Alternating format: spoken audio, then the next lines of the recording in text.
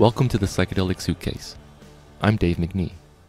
This is the first episode of the new year that we've put out, and it's a little late in coming out, so my apologies.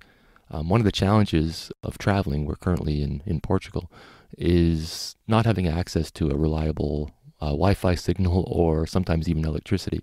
So we've had to get a little creative in how we produce the podcast.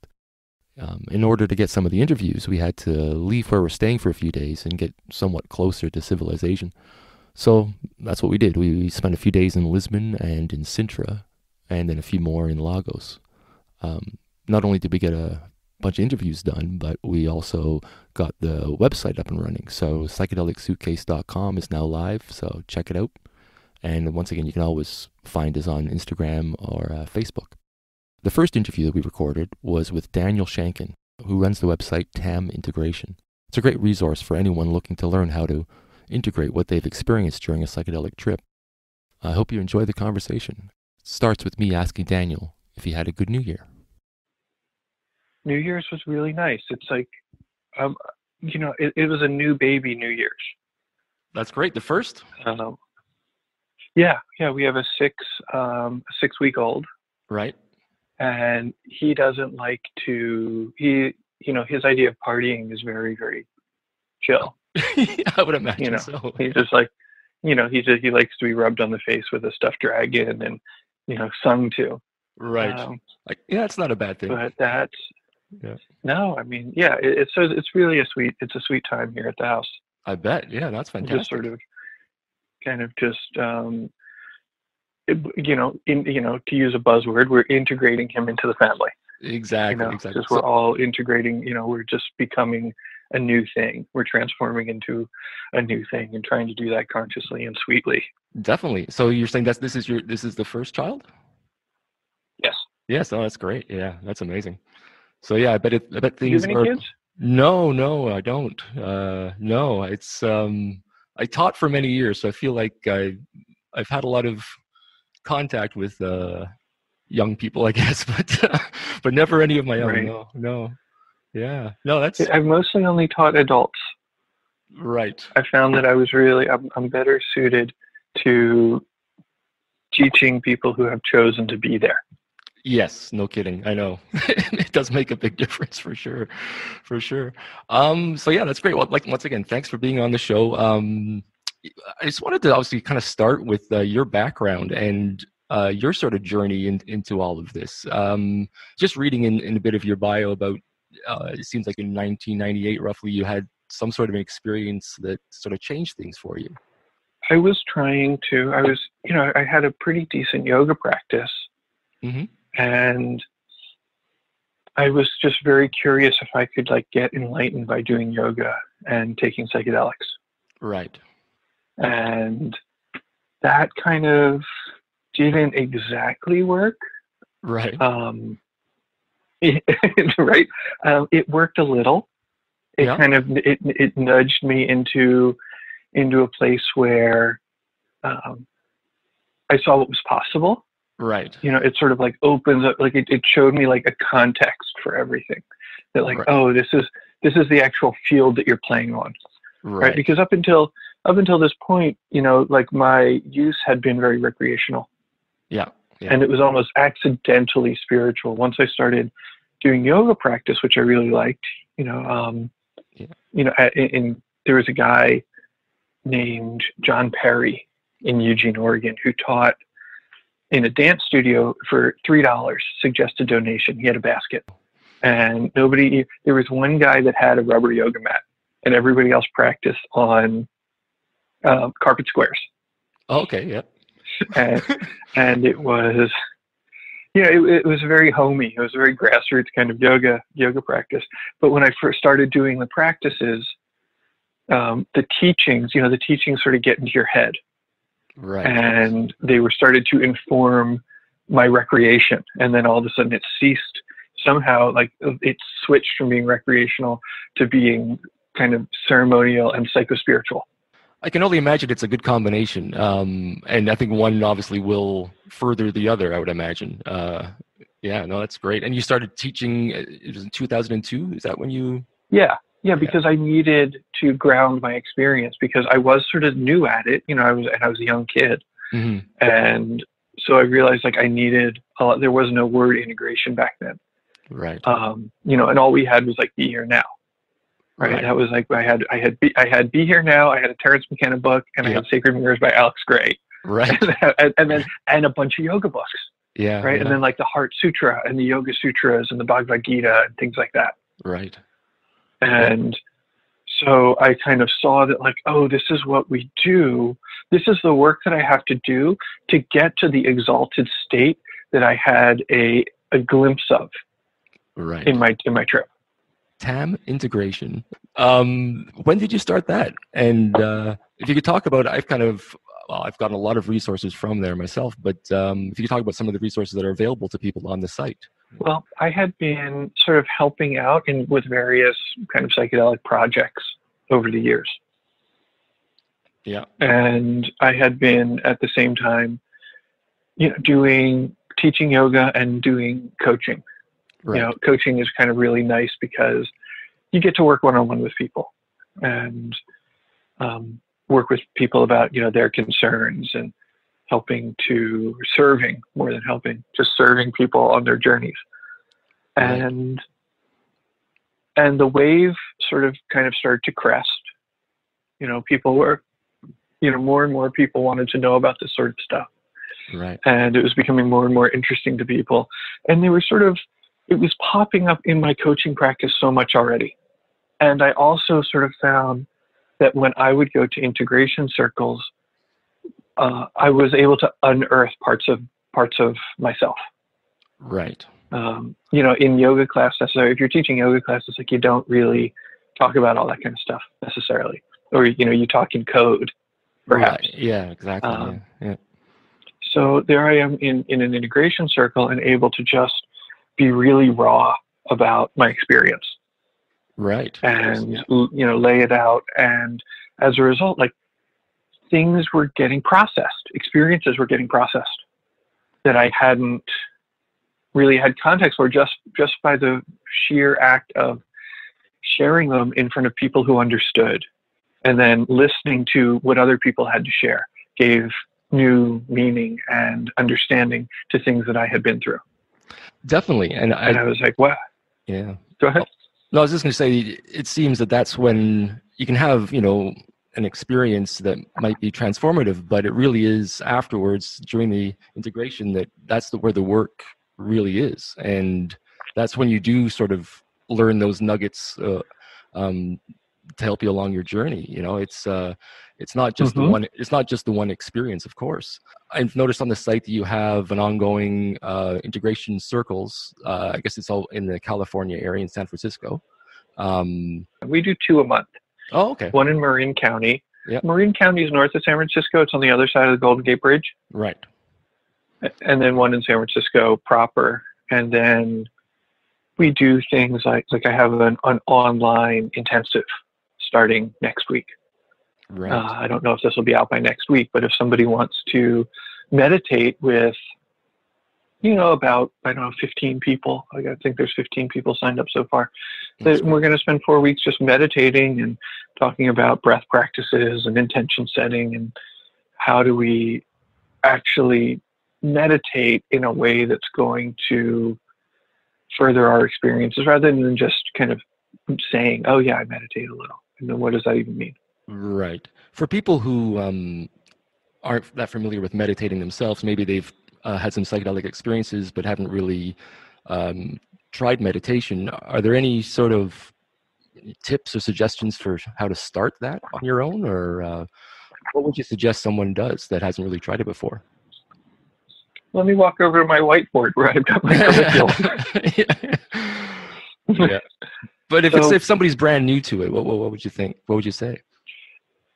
What would I say is that the first thing that you want to, I don't know what you want to. My first suggestion would be to learn to train the mind's attention. And so what I mean by that is, and this often gets twisted up. So I might dispel, one of my favorite things is to dispel myths about meditation. Because a lot of the time, the meditation instructions that people get were given to them by somebody who studied with somebody who studied with somebody who studied with a monk. Yes, yeah, of course. And so monks live different lives. And what is appropriate for somebody who is cloistered in a monastery and doesn't have anything to do but stare at a wall all day, right? And then, sweep the floor and chop potatoes and things like that. I'm not saying monks don't do anything, but it's a different relationship with the world. Yes, it's a different that's life. Much more detached. Right. And I get really worried when I see people who have, wives and kids or husbands and jobs and dry cleaning and, side hustles. Mm-hmm. And then they're going to try and meditate like a detached, ascetic, poverty-stricken, celibate monk. It just doesn't fit at all. Yeah. It doesn't fit. It causes frustration and neurosis. Right. And it's going to probably even bum out your trip too. Yeah. Because you're trying to attain something you just can't. Yeah. Right. Or that you've been told you're supposed to want to, mm-hmm. is a big thing. So meditations that come from religious traditions have dogma in them. Right. So it's like you're supposed to meditate to achieve total oneness. And it's like, well, what if I just want to meditate so that I'm a better team leader? Right. Yeah. I talk to people who are like, they are, we're in the Bay Area. There's tech people, right? So you're a tech leader, and they have a team of talented people, but it's high stakes stuff, and they're frustrated, and they are finding themselves losing themselves in the middle of frustration and stress, and they don't behave as skillfully as they would like to. Right. And so, in my mind, you get to have any goal you want.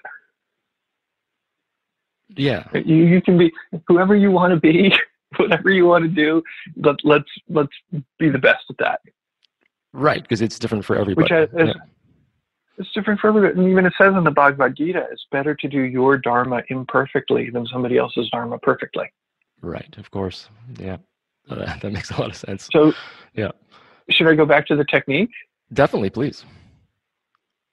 So, when I say training the mind's attention, right, we're aware that the mind goes all over the place, usually to the past and the future, right, or to things that we want to happen or things that we don't want to happen, right? You can kind of create a matrix. If anybody's listening and they want to practice, just draw a box and, bisect it. So you've got 4 boxes, right? And you've got past and future and like and dislike.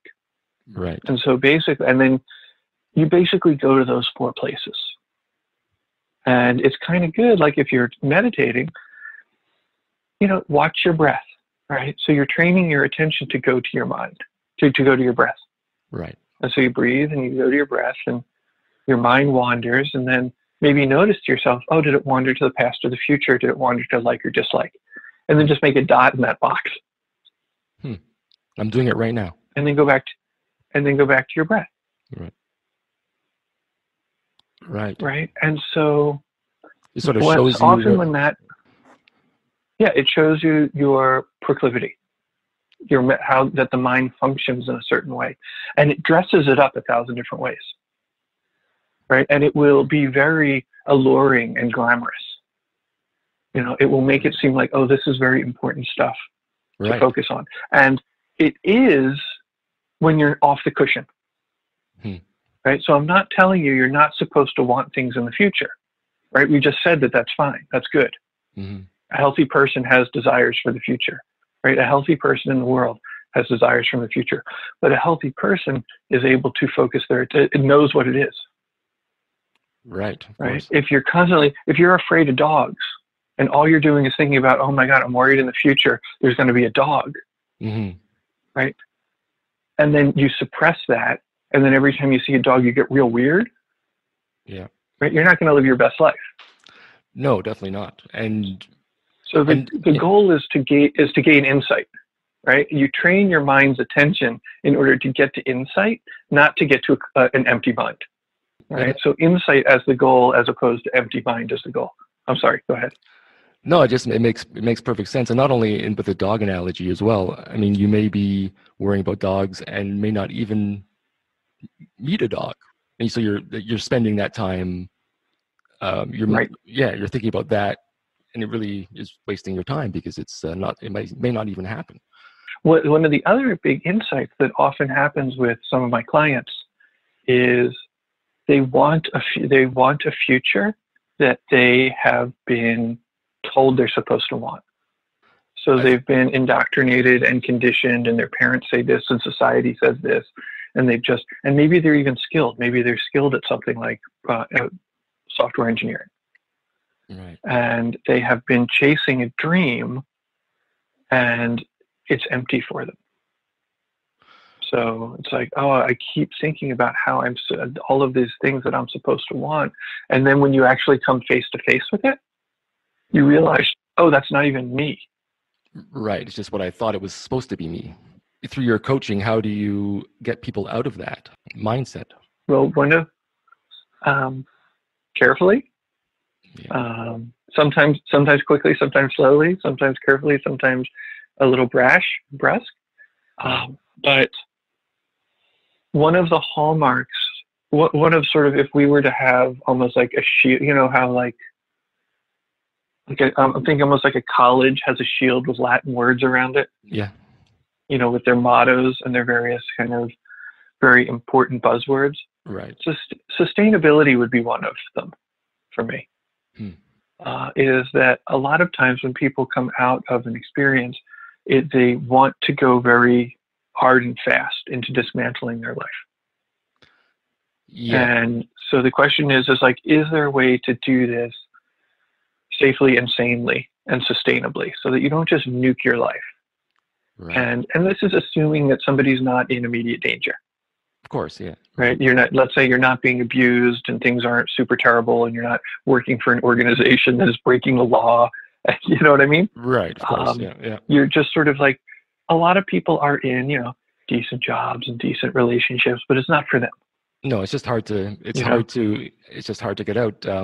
Carolyn and I, who we've been traveling lately, it's a challenge. It's a challenge leaving behind what people really expect you to be doing in your life, to have a stable job and to own a lot of stuff. And we're sort of trying to collect experiences more than things nowadays, and just meeting new people and talking to interesting people like yourself, and just trying to live a life that's more true to us than than what people, what we're really taught to believe is supposed to be the right way. But it is a challenge for sure. And I think we're lucky enough, we're in the position where the timing was right. But I think for a lot of people who, with a family and a career and a mortgage, it's a tough thing to make any sort of major shift. So I think you're right. Maybe just stability is key. You have to sort of make sure that you're going to be okay first before you, but maybe subtle changes, I suppose, is the approach. I'm not sure. That made me think of two things. Is one of the things that we do often talk about is communication. Is like, how do I speak my new truth to the people in my lives in a way that they don't worry? Yeah, right. Right, because it's almost not kind to just show up and be like, oh, I'm a crystal healer now. Right, of course, yeah. Or something like that. Oh, I do a psychedelic podcast now. I deal with it. Yeah. Because without any sort of is there something? Go ahead. I was just saying, without any sort of backstory, it can be a shock to people, for sure. Yeah. What would you say to someone who is stuck in a life that they're not happy with? Would it be to make small changes first, or would it be, like you said, stability is important, I suppose?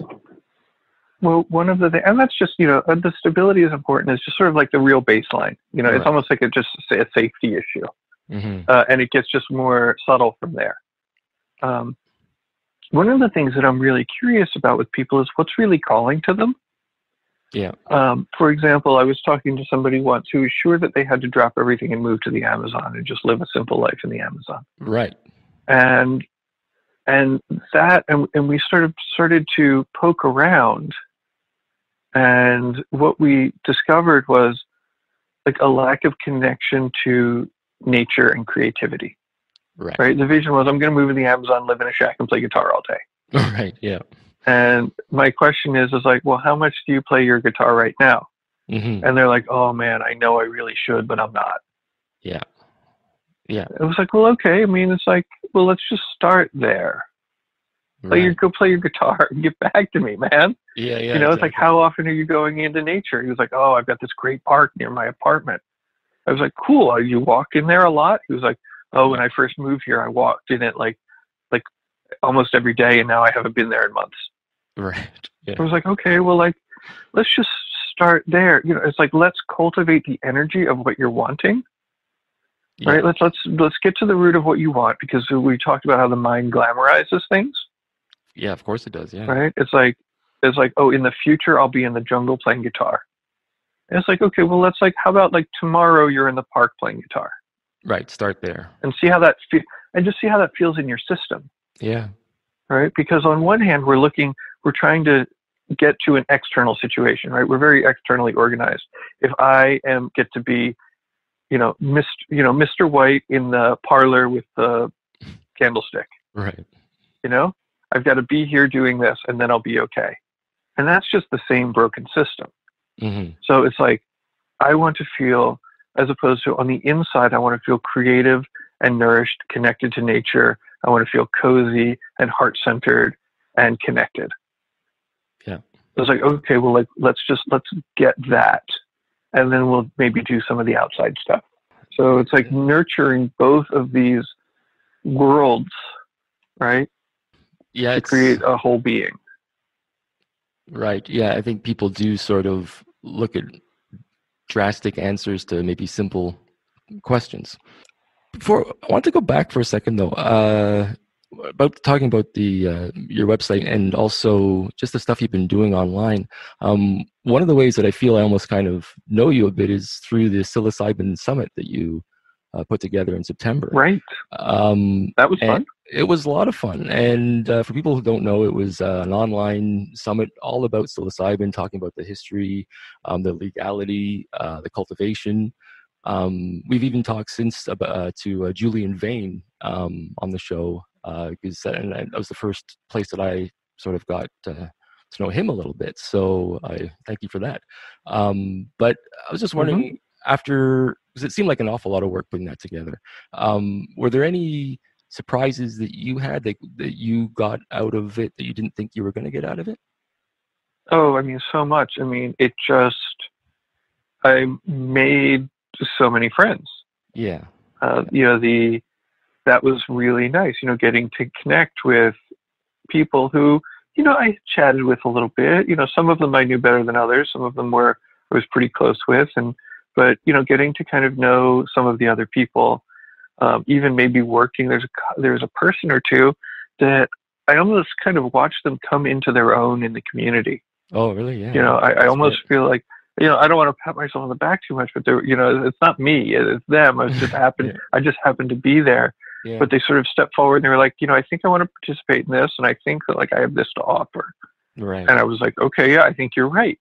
Yeah. Offer that. And then now they're like everywhere doing everything, and they're brilliant. Yeah, that's great. And they just sort of needed a little diving board, and that was really cool. Okay. Go on. Yep. I'm drawing a blank on what, and of course I learned so much, and I'm drawing a blank on facts. I can't be like, I learned A, B, and C right now. Right. There was a lot of information. It was kind of a blur for me because I hosted most of those things live for 4 days or so. Yeah. But and then just the kind of international audience was really cool. Yeah, for sure. I think we had 6 continents. Wow. I know there was somebody there from China. I know there was somebody there from Africa. I talked to the Australian Psychedelic Society a bit. And, of course we had people from South America and North America and Europe. Are you planning on doing anything like that again this year? Or? Yeah, I figure we should probably do it again. Yeah. No, we really enjoyed it. It was great. I was reading the website, and one of the things that jumped out at me was your meeting with Ram Dass. And I just wanted to know sort of the backstory of that. And, since his passing, I just thought it would be something I kind of wanted to talk to you about. How did you meet him? Well, he would just meet with you. You could just say, I'm in Hawaii, I want to meet with you. And so I have, I've been in that lineage for like 20 years or so. Right. I doing, sort of, how do I say it without, I don't want to sound any kind of way about it. But, my teachers were very connected to Neem Karoli Baba.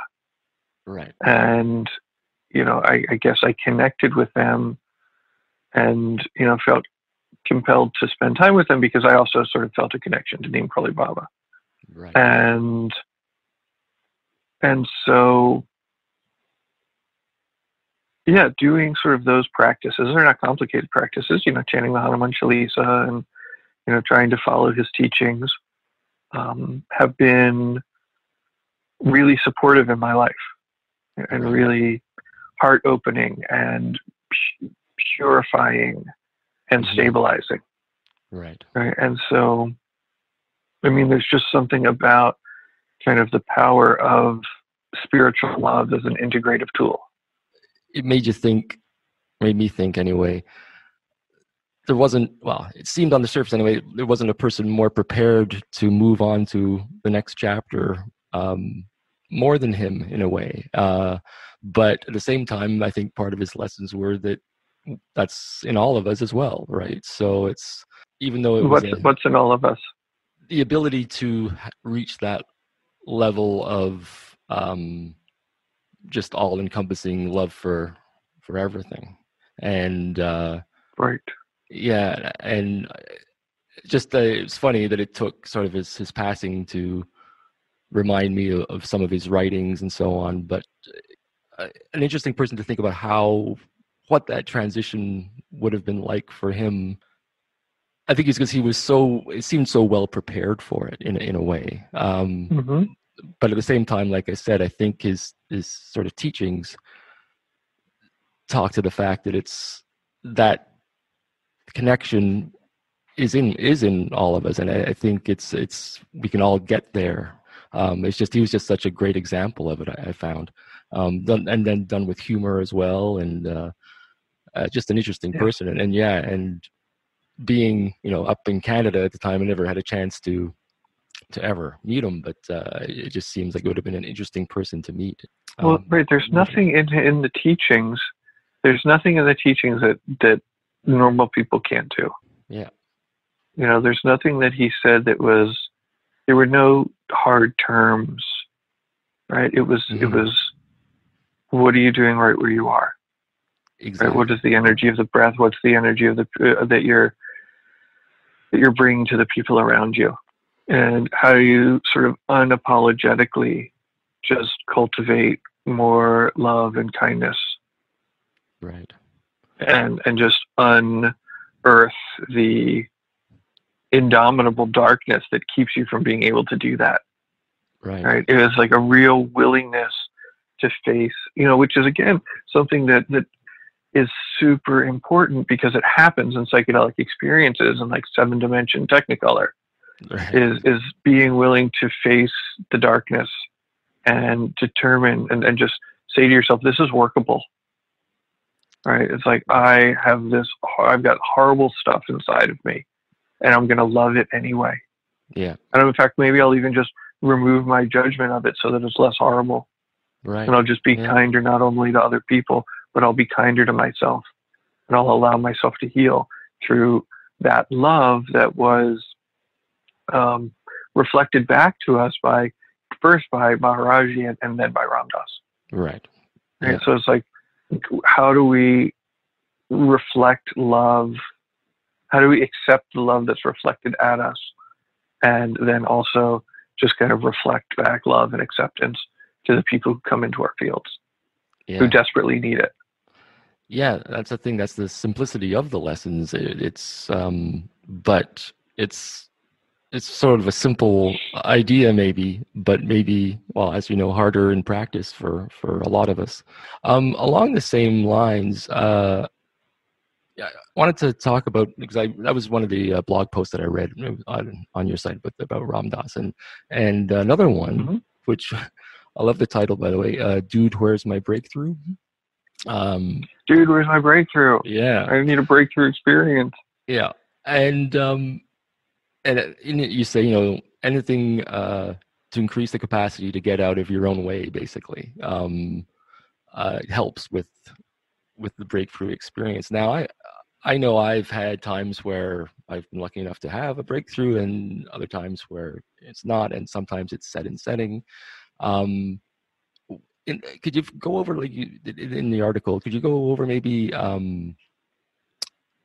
what people are, what could hinder a possible breakthrough during a trip, for example? Let me just scroll through my own website on the phone to look at a blog post I wrote 6 months ago. No, I know, but you know, I have the idea. You got the idea. Mm-hmm. So people are showing up to the party, right? People have shown up. They read Michael Pollan's book, and they want it to be a certain way. And this is one of the tricky things, is because I have people who show up and they read Michael Pollan's book and they act like they want coaching, but they really just want a drug dealer, right? They don't act, and I was like, well, first of all, like, I don't provide any substances. I'm just going to be with you through preparation and integration and those sorts of steps. And we're going to work on creating lasting change. Right. And they hang up on me. They do it politely, but they hang up. Right. And so they're looking for somebody who will, you know, give them a bunch of drugs, and like bang a drum for them, which is fine.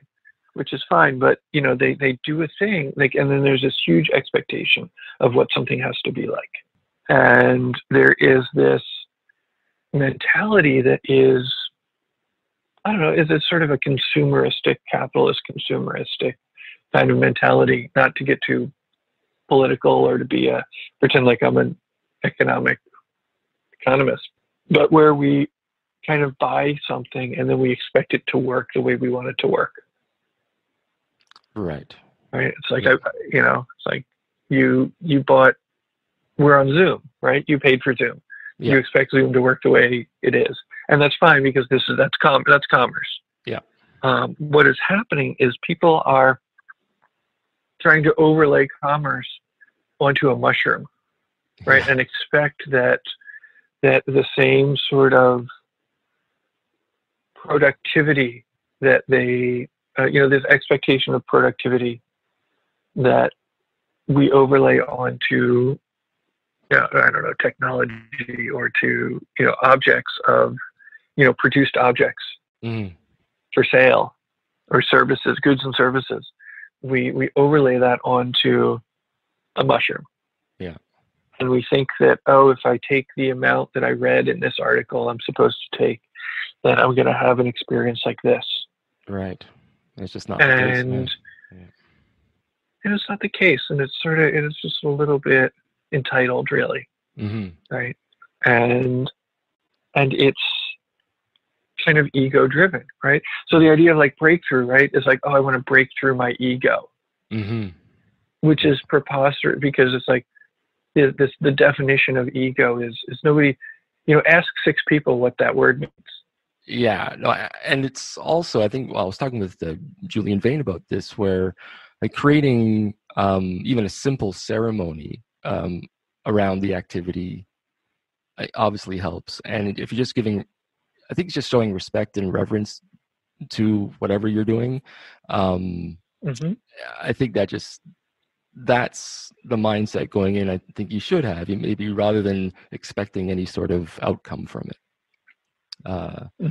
Is just going in with just an openness, and maybe have some ideas of maybe that you want to work on a few things, or have some sort of intention going in, but expectation, you shouldn't really be expecting anything other than, just hopefully not a bad experience. But yeah, no, it's... So one of the things we find is that this very act of grasping, right, is what we're trying to overcome. Yeah. is what is at the root of the grasping is at the root of the suffering.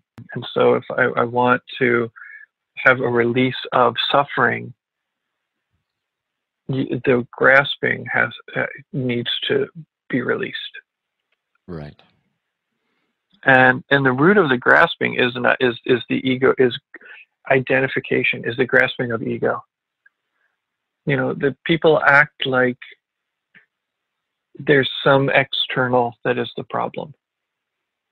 Right. Whereas and really the ego is external to what we really are. Yes. So there is this self-centered creation amalgam that we call ourselves. Right? Dave and Dan hanging out. Dave, right. You're a person and I'm a person, and we're these individual selves, right? With our own self-interests and problems and things like that. And so we think that we want Dave to be free from suffering. Mm-hmm. Whereas like the problem is the Dave. You know what I mean? It's like nobody wants to be free. And Ram Dass talks about this in the book, and we talk about it a bit in the talk I had with Doc Kelly. As everybody, we want Dave to be free from suffering. We don't realize that we need to be free from Dave. Right. That the oppression, that Dave is the oppressor. Definitely, yeah. He's the problem, and it's not personal. Like Dan's the problem too. Right. Of course. Yeah. No, we get in our own way. Like my breakthrough is like Dave's breakthrough. Anytime if Dave has the breakthrough, it's not a real breakthrough. Yeah. I mean, it works as a conversational piece later. Yeah. But in actuality, the breakthrough is a release from Dave.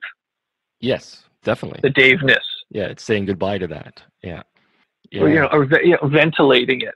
There's this very nice minister. He started a nonprofit where he works with the worst of the worst gang members. Right. And just like and amazing things happen, and just create so much love and light where there's like a lot of darkness. And he talks about how, a ventilation of the soul. It's like open up the windows. Yeah. So it's like, and then again, we are not monks. The idea is not to eradicate Dave, right? Right. We need the guy to like get around, to get sandwiches made, to get podcasts made. Like there's a bunch of characters running around on the planet, and everybody's got stuff to do, and that's just the way it is. But it's like, how do we ventilate Dave and Dan so that the light gets in? And we're not taking ourselves so seriously all the time. Right. That's the thing. Yeah. When people come to you with that sort of a question, how do you respond? How do you cut through? Because like you said, we're not monks. We don't live those lives, so we shouldn't really be trying to follow that sort of routine. Take my 4-week meditation class. There we go. I mean, I don't want to be like the hard sell guy, but there's not like a sentence that I'm going to say that's going to alleviate the suffering. Of course. Right? These are results. It's interesting. There's a really cool book called the Vijnana Bhairava Tantra. And it is a meditation encyclopedia. It's got 112 meditation practices in it that are appropriate for householders. Wow. Right? Householders are people who are not monks. Right. And at the beginning, it's Shiva and Shakti, right? The divine pair, right? The divine masculine and feminine, from Hindu mythology. Yep. And Shakti says to Shiva, it's like, what is the nature of reality? What is this overflowing bliss and presence? And how can I know it more fully? Right? And so this is cool because what she's saying, she's not trying to leave life. Right? She's not an ascetic. Right. She's not being like, how do I eradicate suffering? She's like, how do I come more fully into an embrace of the gorgeousness of universal presence? Right. Right? Which is a different perspective. And he says, practice. He's like, I can't just, it's like what you are asking to know can only be known through personal practice. Right. Yeah. You need to do the work. Yeah. Get on the mat. Yeah. Get on the cushion. I was going to ask you about integration circles. You have obviously one. Start one in your neighborhood. Sorry to interrupt. I'm being silly. What did you say? I couldn't even hear what you said there. I said start one in your neighborhood. Yes. Yes. Everybody in the sound of my voice, start an integration circle in your neighborhood. Yeah. I think it scares people though. I think they don't know how to go about doing that.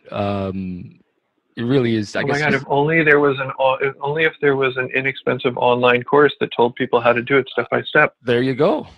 Yeah. I feel silly like talking my product. Mostly I just like to talk about ideas. But I did create. It's a $49 course online. It just basically takes you through all of the steps you need to start an integration circle. Oh, there you go. Yeah, no. But please ask your question and get me out of this awkward sales pitch because it's I think least favorite part. You've sort of answered it in that, but yeah, I was wondering from that course what would be. I guess I think I'm trying to think of what would stop people from, or what would be the actual thing that would prevent them from starting their own circles. I guess it's even just starting with friends would be the first step, maybe. Mm-hmm. It doesn't have to be anything official. Community is real medicine. Just kind of being with folks who get you is a huge deal. And doesn't happen enough. Even, Chogyam Trungpa, problematic as he was, had some great ratings. And one of the things he said is that there's a difference between, being in conscious, intentional space with people. And as he said it, because this is, it dates it, he says, hanging out and grooving on the scene. Right. Right. Yeah. So, I love hanging out and grooving on the scene as much as the next person. Yeah. But I also need time and space to kind of drop in with people to talk about what's really going on. Right. And I guess I think there are people out there that are maybe having their own psychedelic experiences, but not really part of a community. And I suppose there mm-hmm. are local, psychedelic societies that they can contact to find sort of like-minded people. But once again, your website, it's a good resource for that. It does sort of bring the community together. Yeah, hopefully. And there are, and some people they're popping up more and more. Right. Psychedelic societies and things like that.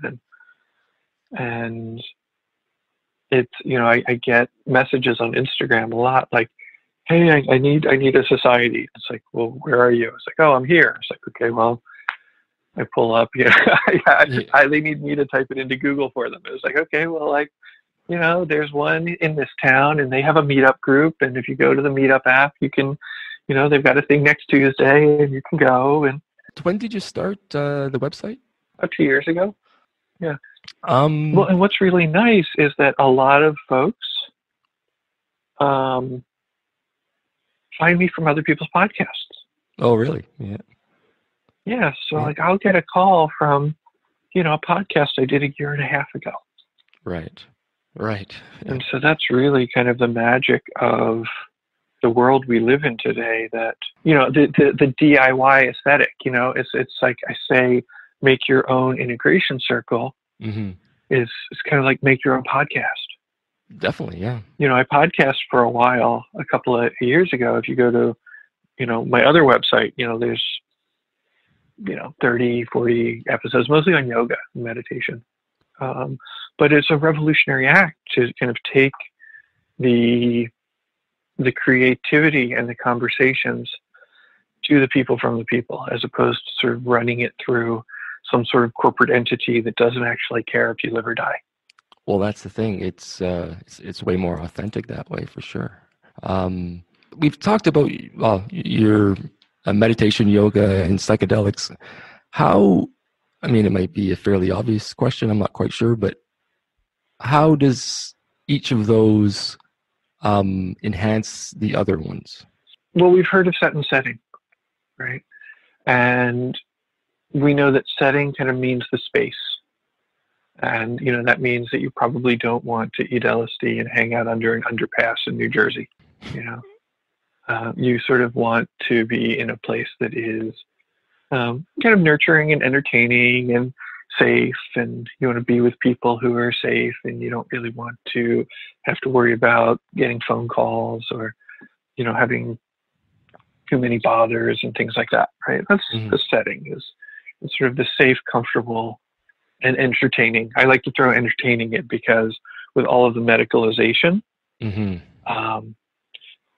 almost like we want to extract all the fun out of it.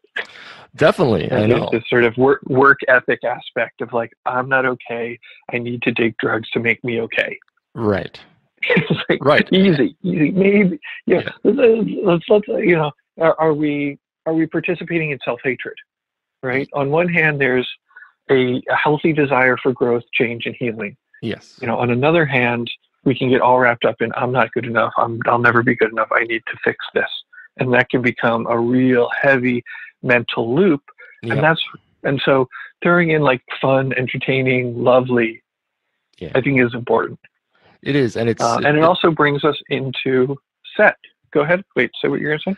No, I was going to say to that point, I think you're right. I think, especially the way, well, maybe that's the way that legalization or the future of psychedelics, maybe it's the only way it can unfold, if it is sort of that sort of clinical setting first, and then maybe something later on. But you're right. It's almost looked at as, well, there's something wrong with you, and here's something to fix it, rather than I'm looking for something to just grow as a person. Yeah, no, I just I like that point. That's all I want to say. Yeah, good. But anyway, so go on. I interrupted you there. So set, the mindset, is a little bit more overlooked, and we usually mean mindset to mean you're not in a very bad mood. Right. Right. You shouldn't be in a very bad mood when you take psychedelics. Yeah. Right. But meditation allows us to be more proactive with our mindset. Right. Yeah. It gives us an opportunity to drive the ship a little bit more, to notice what's coming up, and to maybe course correct a little bit more. Right. There is, a lot of talk about, going through things. It's like, oh, we have to go through. And we kind of do, but it's like, with what skill do you navigate through? And are there times when there are just, perhaps negativities that are arising that want to be looked at from a different angle? And, getting a kind of a jump on it. A lot of times what I see, people who haven't done any mind training, is that they're sort of in this foxhole situation.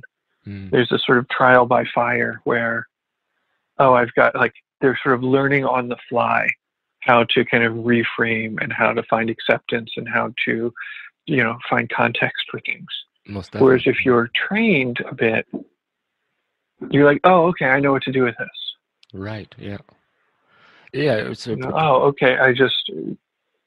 You're driving, you're driving a little bit more of a manual.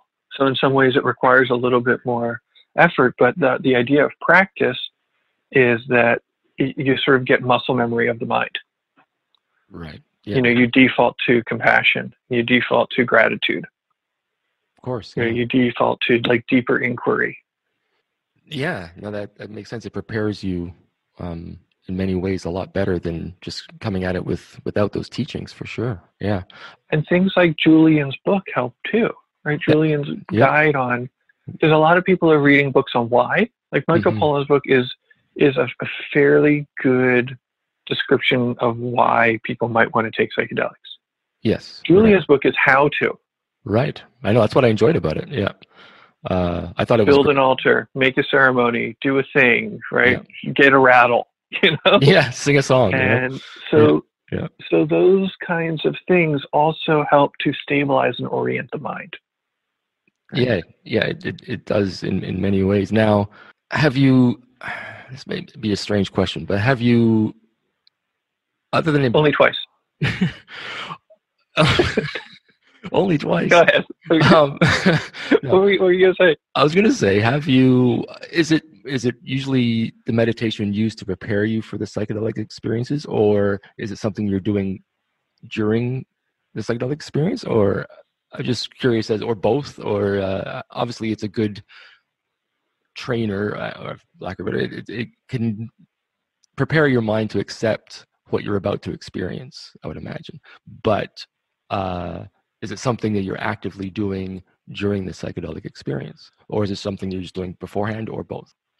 So there's personal preference there. Yeah. But like I said, there are. So what you're saying, right, is like, do we only meditate on a cushion?